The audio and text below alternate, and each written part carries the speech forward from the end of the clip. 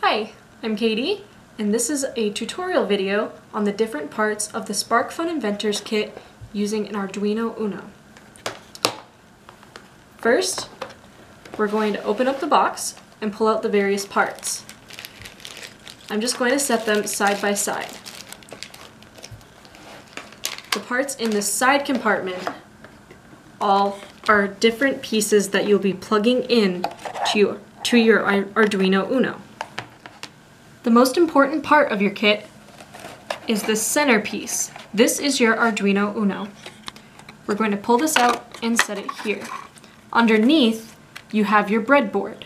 Both of these will be placed on the little holder underneath. We will save that for another video. On the side, you have your screwdriver, which will also be used in the other video.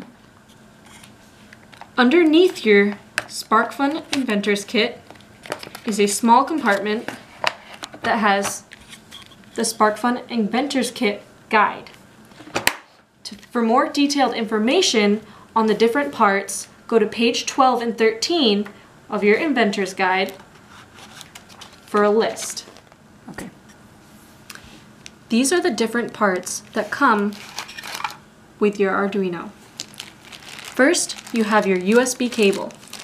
This will be used to connect your Arduino to your computer to load various programs onto your Arduino. Next, you have the different cables or wires that connect different ports and pins to your breadboard. On the left side of your container, you're going to find your resistors, your mini servo, and your integrated circuit. Your resistors come in 330 ohms and 10,000 ohms. This is important when using various examples. You also have various colored LED lights and then various parts inside this package. This one has a motor, a relay, some push buttons, some wires, a buzzer, a potentiometer, a couple sensors, and various other tools we'll be using in other videos. This is an LCD display. This can be used to show digital displays when using your example 15. Now we're going to attach the Arduino and the breadboard to the holder. You're going to need the two screws that were placed underneath the black holder and your screwdriver that was placed in front. The placement of the Arduino and breadboard go as follows. The Arduino goes in the smaller section where the breadboard goes in the larger section. The orientation of the Arduino and of the breadboard does not matter.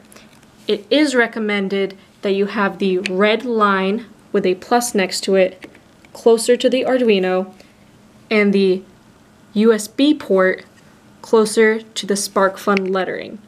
This ensures that the ground and your pins are closer to your breadboard with the plus side closer to your Arduino. The back of your breadboard has a peel-off sticky side that allows you to very easily set the breadboard directly on the plate. Be careful as to not get it off of the side. The Arduino has two screws that go in any of the holes that are underneath the Arduino. I recommend setting the screws in carefully and then using the magnetic screwdriver to screw them in. Because the kit only comes with two screws, you should place them on opposite sides, here and here, or here and here, or here and here, just to make sure that the board is stable. The holes are tricky.